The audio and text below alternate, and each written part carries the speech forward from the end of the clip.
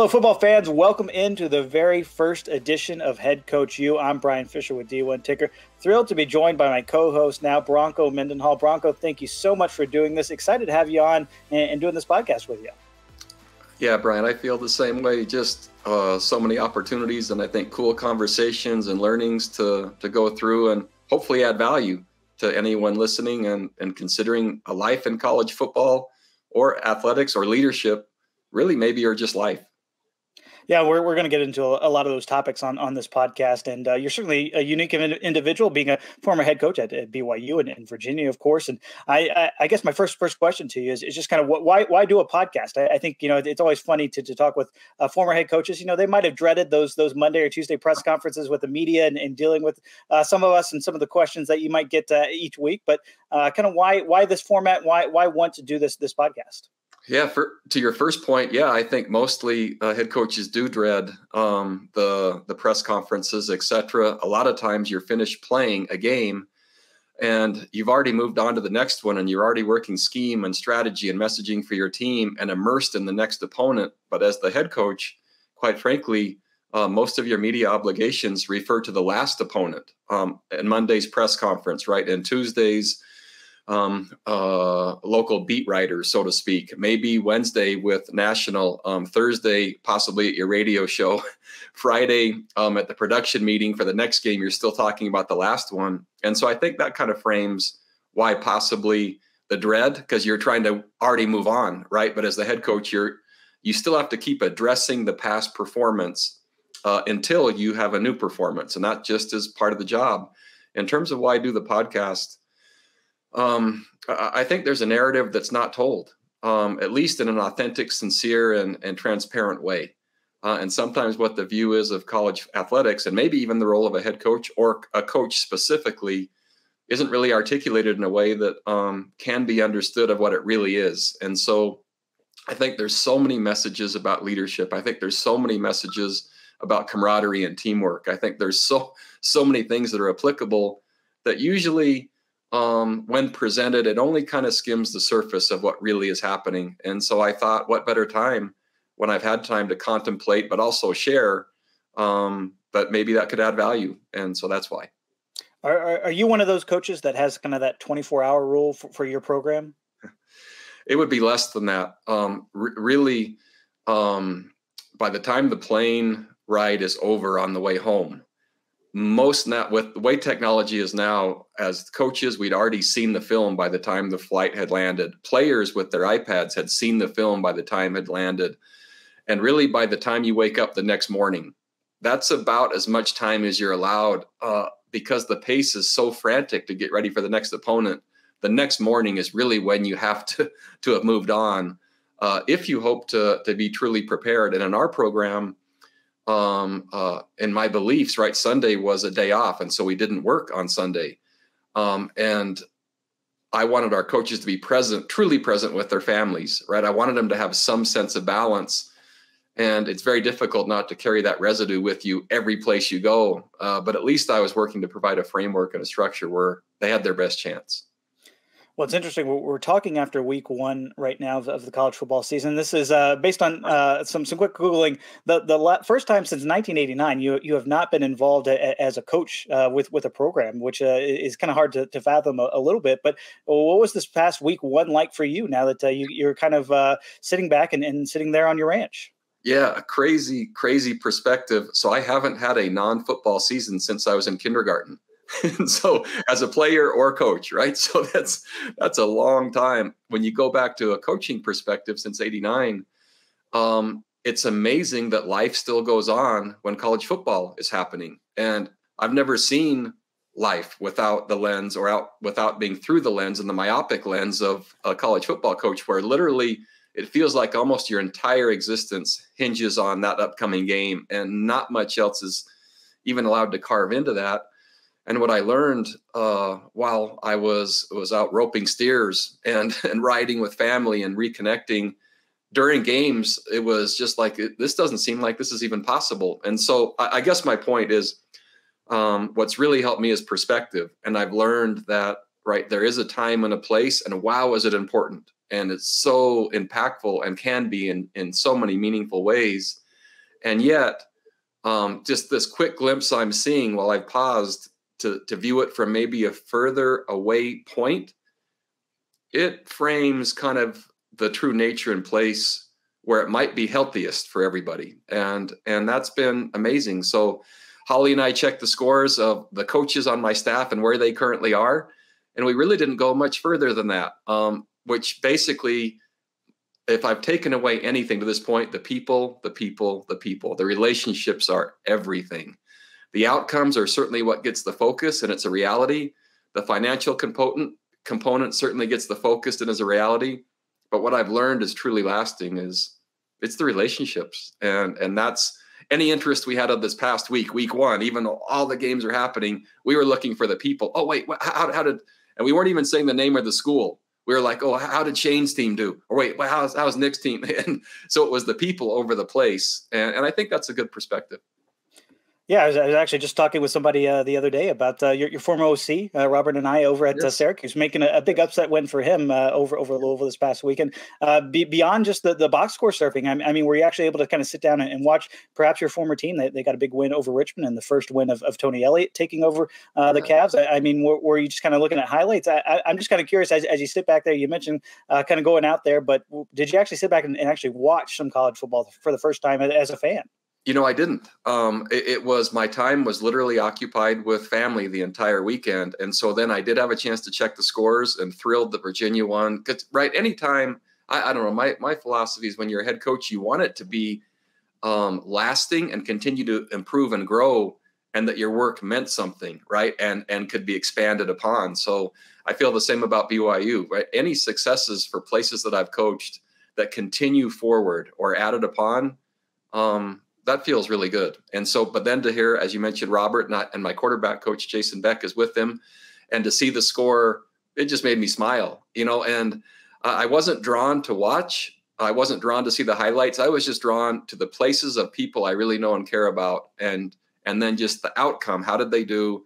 And then I could reach out afterwards and hear from them how things went, not necessarily just seeing it from, you know, the 5-second highlights that, you know, are supposed to kind of reflect an entire game. I mean, coaches are so laser focused, especially during the season. Do you ever, even when you're, you know, sitting there around the office, are you able to kind of flip on a Monday Night Football NFL game or something like that to at least kind of catch some glimpses of something that's happening kind of beyond your program? Or is it just kind of so narrowly focused on this is what we have coming up this week? It usually is more of the second, Brian, where it's so laser focused and there's so little time, and really every second counts in terms of your preparation, because there are great staffs and great players really on every team that you play, and they're working equally hard and equally efficiently, and or at least that's their intent. Possibly though, right? And many times I'd walk up and down the hallway of my coach's offices, and even though they might be in meetings with an offensive side of the ball or defense or special teams, on their TVs in their office, they might have the ACC network going. It just runs 24/7, right? Or a Monday night game might be on. And so, right, college coaches are fans, right? They love the game. And so many times I might have it going in the background. And so if I came into my office quickly to then head somewhere else, you might hear just a quick glimpse of what's happening in the outside world of college football, but the chance to truly sit down and look and watch, not really. So you just kind of get the sound bites as it was on in different coaches' offices throughout the day. But you really didn't have a chance to go much deeper because there just wasn't any time. Do you kind of think back to some of those first games? I mean, it is kind of funny, you know. Certainly, you mentioned Virginia. They beat Richmond. That was actually your first game as Exactly. well. You guys ended up surprisingly losing that game to an FCS opponent. But I'm sure there were a lot of takeaways from that game in terms of what you learned about your roster, learned about what your program was all about in that first game. I mean, are you able to kind of think back and find a little bit funny that this is Tony's first game and it was also the same opponent that you faced? Yeah, I reflected on that, and I also just in looking at some of the scores and kind of getting a broader perspective. A lot of times, head coaches, they're asked, you know, do they really know where their team is, and they'll present, because you're asked so frequently where your team is. In my opinion, I don't think you ever truly know where you are until you play your first opponent, and then the depth of what you know is contingent upon the quality of that opponent. And so there are some takeaways regardless, but then there's some forecasting that still has to happen which a lot of times the difference between week 1 and week 2 and week 2 and week 3, that really, you're looking to get as comprehensive analysis and go as deep as you can, as fast as you can, to then forecast and predict what you have to improve. And when I arrived at Virginia, and I'm drawn to programs, right, that maybe have been struggling, and to help them improve. When I inherited Brigham Young, there had been 3 losing seasons, and man, there's a whole narrative about that, and that Virginia is similar. So I'm drawn to a place that there can be a difference made and to elevate.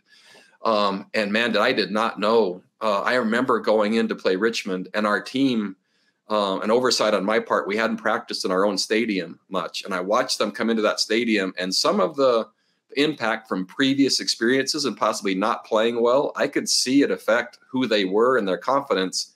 And I told our staff pregame of our first game there, yeah, we're in trouble, and you need to go get with your players right now to let them know they're capable. And so even though the opponent we're playing maybe wasn't one of a caliber that should reflect that, past experiences and identities can be held on to until there's a clear break from that through either performance or symbolically creating things. And anyway, it took the entire first year for me to really find out where Virginia was, where the bottom was, where we can really launch from. And then it went right from 2 wins to 6 wins to 8 wins to 9 wins in an unbroken growth pattern, which was the intent when I went.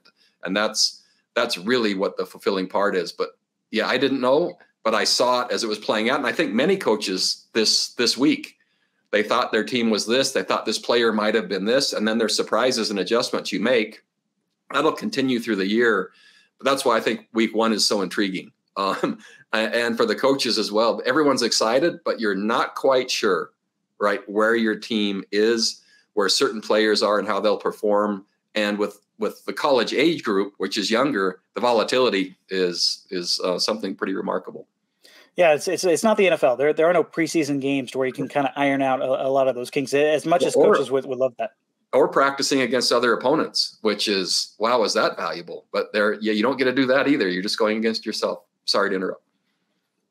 No, I think that's great. And we'll get into a lot of these topics, over the coming weeks on this podcast. We want to dive into your recruiting philosophy, how you hire staff members, just your general approach to building a program, because I think it is certainly fascinating given your career trajectory. And look, we've touched on Virginia a couple of times. I'm kind of curious if for a lot of those listeners, I think it was surprise, shock. I mean, you can kind of go through a lot of those type of adjectives, when it was announced that you were resigning from the Cavs. I'm curious if you can maybe fill in a few of the listeners just in terms of why decide, especially after leading the team to an Orange Bowl, looking at that trajectory pointed upwards, why was the time to kind of step away and take this year off? Man, I'm so glad to be able to discuss it. And so I had been a head football coach at the Power 5 level, Division I level for 17 years. And so that's a long time. It's very difficult to last in college football. It's certainly difficult to last long enough to depart any place on your terms, which I was lucky enough to do at both my head coaching stops. But really, the genesis of their idea or the motive for this pause is what it is. And it just is a pause. And I look forward to recapturing the hearts and minds of young people, right, and helping them develop. And most likely, right, through the game of college football. I'm not sure there's something more impactful. It was the first time in 17 years for my wife and I. I have 2 sons serving missions for my faith, which is the Church of Jesus Christ of Latter-day Saints. And so I have a son at BYU, and then here goes my last son on a mission. And it was the first time since my wife and I had been married, since before we had kids, where it was just she and I. And I didn't see another window of time where we would have this again, where it would be just she and I to truly step back for a season, to reflect, to pause and say, okay, is this what we're supposed to be doing? Are we united in doing this? Why would we really do it? And what are the motives? Who are we? Really, who are we without our job title and our money? And doesn't that make sense? If you and I, Brian, were to try to summit Everest, right? Most people, there's camps along the way. There's base camp where you're getting all your materials together, right? And you go for a while, and then there's another camp, and you're checking the weather and making sure your rations are good and looking at the health and well-being of your team members. And okay, we're good for the next one. And then you pause at another camp, right? And at some point you summit. So very seldom is it straight through. And it just seemed to me, and I was struck and prompted so powerfully that this is the perfect time with our kids gone to set up the infrastructure for chapter 2 of our lives, in this beautiful place we're building in Montana, for Holly and I to reconnect. And then we relaunch with more clarity, with more purpose, with more passion, if even possible, and perspective than we could have been without pausing. And wow, has it been exactly everything I would have hoped. And a lot of truth, quite frankly. Sometimes who you think you are with your job title and money are different than who you are without it. One thing to say it, another thing to do it. And so what's been so fun too is Holly loves college football. She loves also the process of seeing me working with young people, which to me is the primary reason to have a platform of college football, is to develop the kids that we're with every day. And so it was just simply that, a window, being empty nesters for the first time, to pause, reflect, renew, reassess, gain additional insights before relaunching. And it really had nothing to do with a given place or record or anything else. It was just simply a pause in life to add value. And I would say maybe to then assault the summit, right? Not just limp into the summit, but then, truly, I would call it like an assault camp. This last year of, making sure all the supplies are completely dialed in, right? The fitness is at the highest level, emotionally, physically, mentally. The team, meaning Holly and I, you couldn't get more ready. And there's the summit. And then rather than limping into it, you get to charge into it, right? And the flag's ready to plant, not for the sake of self, but for bringing as many as we can at the highest level. So, it wasn't planned. It wasn't where, okay, after this last game here, this is going to happen. It was just, man, clarity and promptings came so quickly and powerfully. It was like, okay. And Carla Williams, our athletic director, shocked, President Ryan, and Holly, quite frankly, because I really hadn't discussed it much. But I'm certain it was the right thing to do I would say not only for now, but for the future teams that I'll lead, or for the future young people I'll get to work with.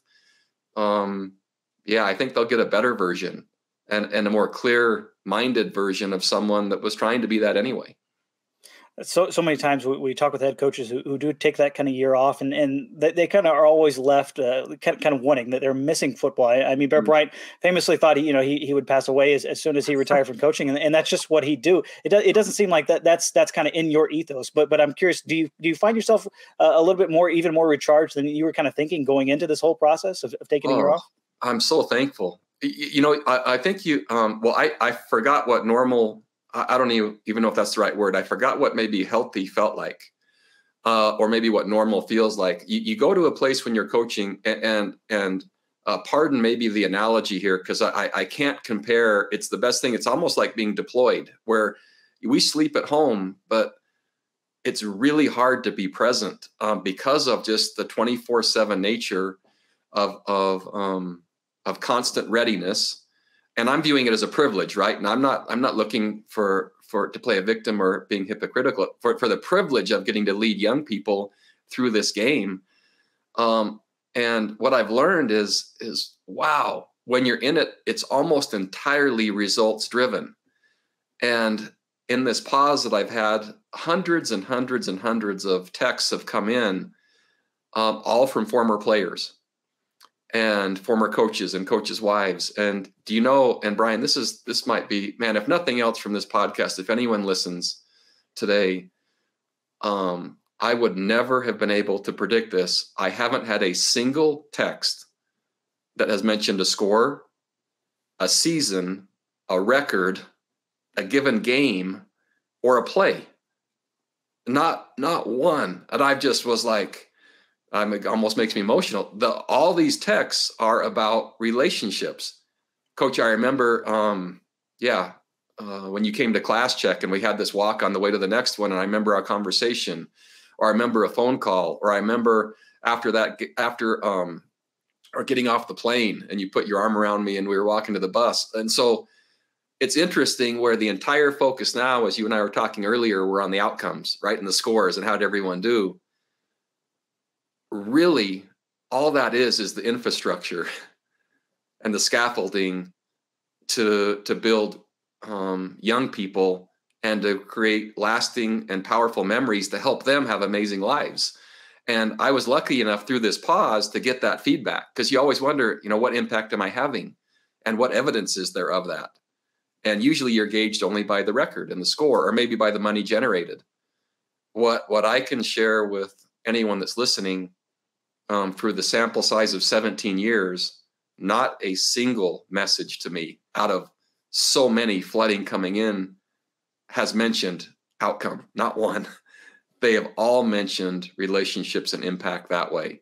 And I'm just answering a text before you and I go, here comes a wedding reception and an invite. And I just can't wait. Right. And so the lasting part of all of this, I would love to say, and this might be disillusioning to some, I would love to say is the outcome. And I know it's necessary, right? And winning is fun. And it's so cool to see everyone in your organization happy.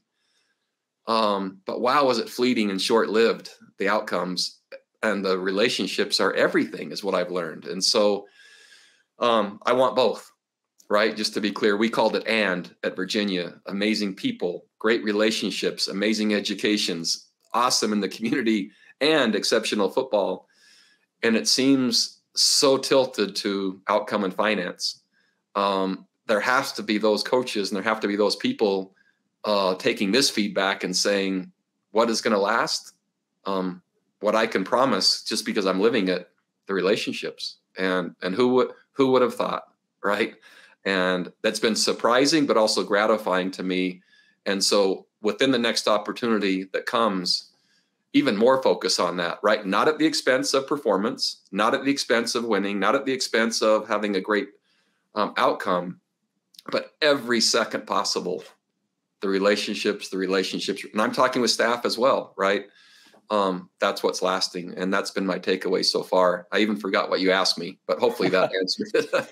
No worries about that. A lot of people forget exactly what I asked them. So you're one of many on that front. Believe me, covering college football for as long as I have. But you mentioned those relationships. I mean, I think it is unique in terms of how you've built programs. I think that is kind of the one thing throughout your head coaching career that you've been able to do. And I'm curious if there's maybe a specific theme as you built from those 2 wins into having an Orange Bowl, winning an ACC Coastal title, and building upon that as well.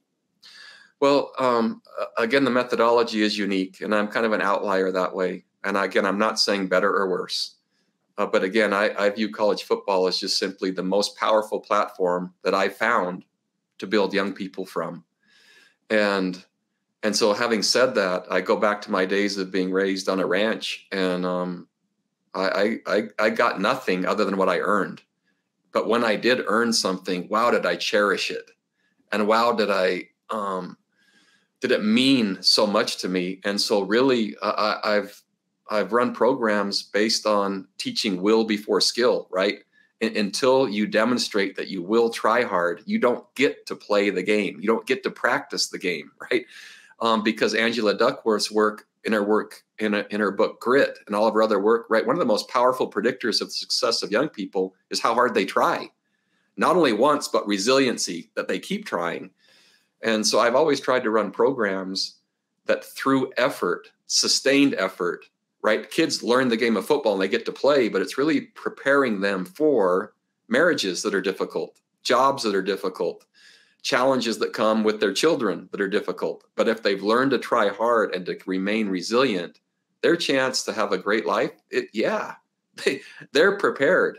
And so I was always looking for, in the selection and assessment, I don't even call it recruiting, right? The selection and assessment process, what predictors were there? And man, in my faith, there's something called early morning seminary.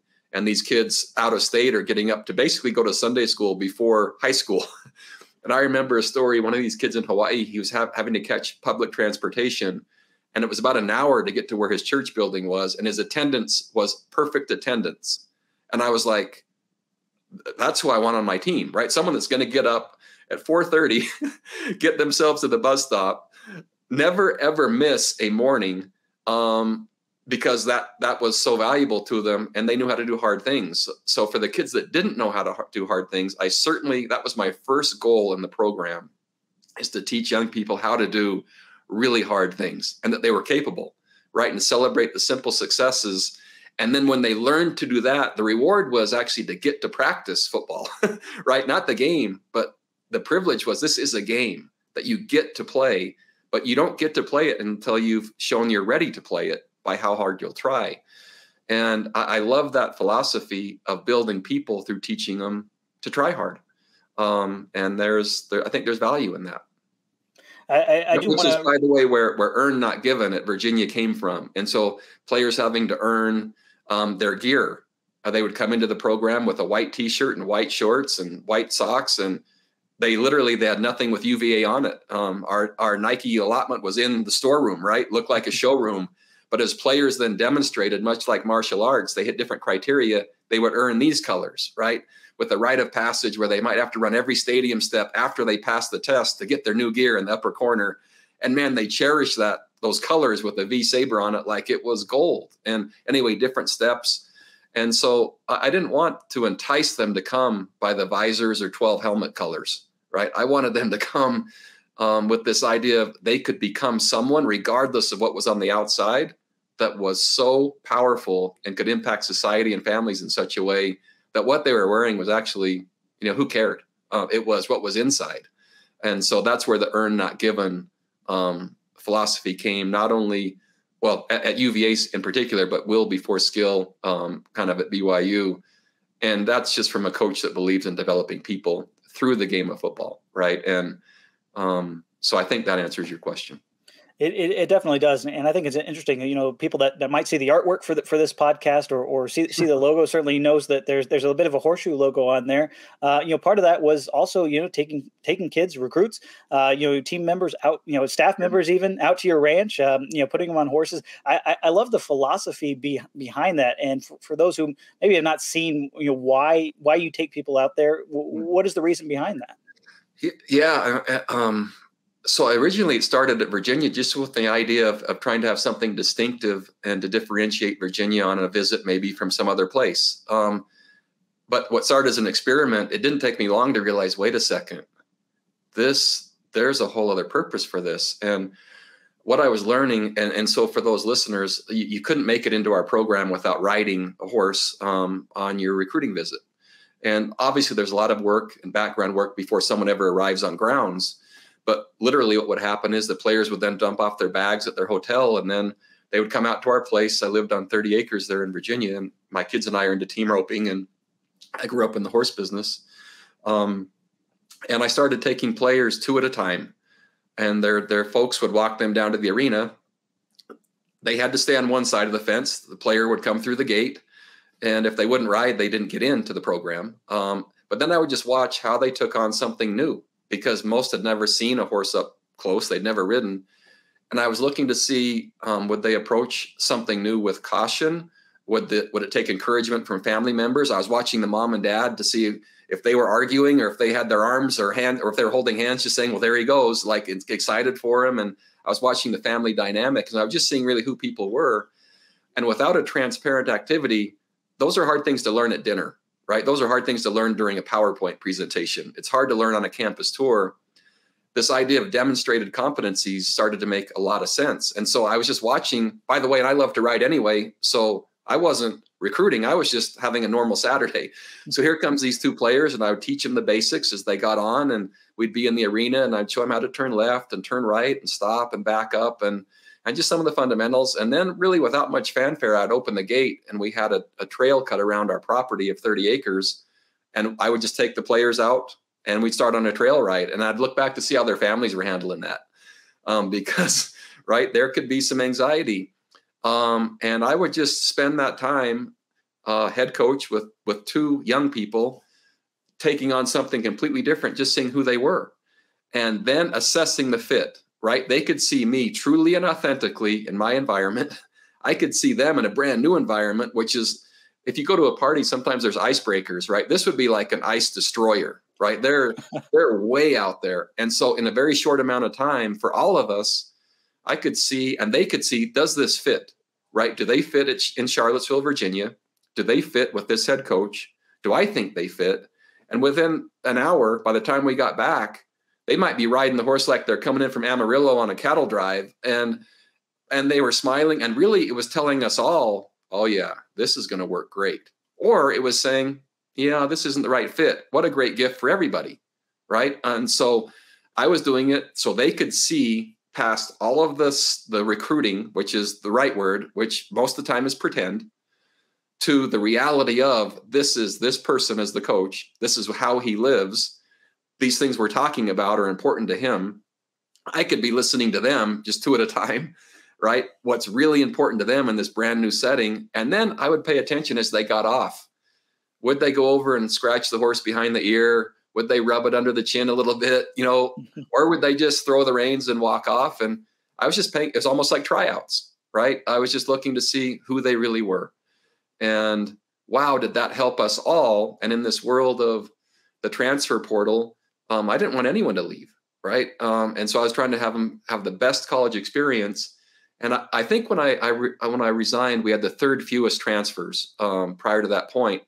And I view that as the way, as the ideal, right? But no one wants to leave because they chose so clearly on the front end. They can only choose clearly, and we could only choose clearly if you were transparent, right? And truly authentic and laid it out there to what and who everybody really was. And so I have no issues with the transfer portal because I think it holds its coaches accountable to how they treat their players, but also the context and how they bring them in, right? And what they're told and does it match? And if it does, man, everyone wants to feel needed and wanted, right? And have an impact. And if, quite frankly, if you just tell the truth, it's amazing how people want to stay and want to be there. And I think college football could use more of that just as a base rule. And that's not pointing fingers or finding fault with anyone. It's just a matter of doing business honestly, fairly, openly, and honestly, with the best chance for a player to have success at a certain place, right? Does he truly fit and belong at that institution and within your program? And if they do, man, you see smiles a lot. And I loved standing before my team every morning and seeing happy young people, right? And mostly they're happy because there was trust established, and trust is based on what they were told and then what happened matched. And I'm certainly not presenting myself as perfect, but that simple baseline goes a long ways. And we hope to dive into the transfer portal and some of the other topics in college football that are really dominating the headlines a little bit more in the podcast in the coming weeks. But the thing about this is very authentic to you. This is not kind of a gimmick you stumbled over. You've been riding horses your entire life, pretty much. Exactly, and that's how I was raised. And I started thinking, what better way for someone coming into our program to see a head coach, right? They see the sidelines. That's one context. They might have seen a practice or two, right? They might have come to camp. That's all football related context. What does that person really look like if they could pick what they would want to do, what would they do? And what are they like in that setting? And I thought, what better gift could I give than showing that, right? But also, what more could I learn, or what better way to learn about who's coming than to see them do something brand new that they've never done before, but I could also teach, communicate, and share something that I hope would add great value, but also learn just how we're going to get along. And it took a long time to go two at a time, on larger recruiting weekends, but how better to truly know and connect. And it was just so powerful and fun at the same time, because it's what I was going to do anyway on a Saturday. And why not share that and show that? And so, yeah, I think that I would use this in the dating world for my own boys. In fact, it's more like tryouts. So you learn very little about someone at a movie because you don't talk and it's dark and you're just sitting side by side. But my wife has this really cool idea of, if my sons are going to get married, then their fiance gets to come on a backcountry trip, 50-pound packs in the backcountry of Montana, 10-day minimum. And then we'll see, right, when that person is hungry and tired and has to fish for dinner, and will they help around the campfire, right? And by the end of those 10 days, there's little chance we haven't seen if it's going to work or not, right? And so my team always used to joke with me, Coach, your boys won't ever get married if that's the way that this is going to happen. But I'd say, yeah, they will. To the right person, they certainly will. And so I guess this idea of having competencies demonstrated or kind of simulating before, and it's nice to know before you know. And so that was the whole idea is try to frame the structure to where we had fewer unknowns about who someone really was by creating circumstances to find out before it became real, or before you say I do, if you use the marriage analogy. Well, we'll be using quite a few analogies over the coming weeks as we dive into your philosophies and everything that's going on in college football. But as we kind of bump up against time, I guess for those that are maybe on the fence, that you want to get them in and make sure they are subscribing on whatever podcast platform that they are listening to. Bronco, what's kind of your takeaway as we kind of go into this series and what you ultimately want to accomplish? I'd love to add value to moms, to dads, to leaders, to administrators, to anyone that's interested in helping young people. It's one of the most powerful things and purposes, I think, that any of us could have on the planet, because that's the next generation, right? They are the next leaders. They will determine the course of our country and the planet, quite frankly. And man, if we have value or can learn from each other and to pass on things that are impactful to help, in platforms and from platforms that bring together communities of learners, I'm all for that. And so my main purpose for being with you on this is for this time that I've carved out for this football season, to try to add value to anyone that wants to facilitate the development of young people. And I'm anxious to learn as much as I'm anxious to share. There are so many scenarios as mom and dads that come up, and it's like, wow, that's a new one. I've been visiting other coaches at their request to help them. And I sat down with a head coach recently and he said, have you ever had this? And I was like, oh, no, I've never had that. And we were able to talk through it. I hope this podcast will allow me to share some of the things that maybe some haven't been through, for me to learn from others that maybe have been through things that I haven't been through, but it's all through the context of sport. And I think right now what we hear about is, what realignment is happening and what were the television dollars of this new contract. And here comes the college playoff and who gets in. But man, if we don't pause for a second, what is the intent of all that infrastructure? Who is participating? And are we truly helping those kids become someone exceptional through this process? And I'm that advocate, right? That's the way I see it. And it doesn't mean you can't win at the highest level at the same time.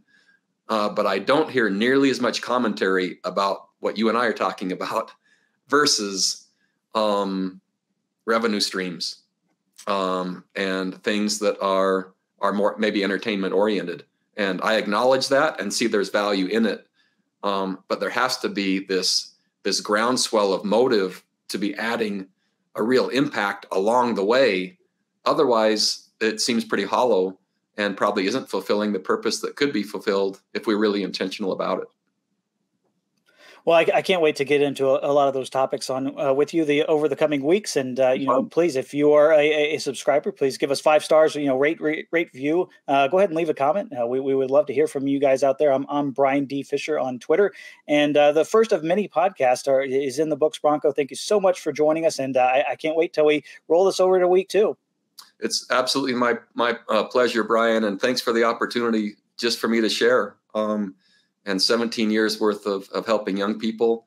What I miss most in this pause that I've taken, seeing them every day. The young people and how bright and vibrant and enthusiastic and capable, right?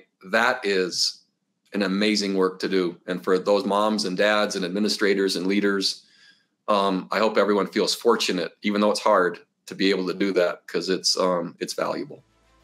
Well, more to come here on HeadCoachU with Bronco Mendenhall. Thank you all so much for joining us, and we'll see you next week. Thanks, everybody.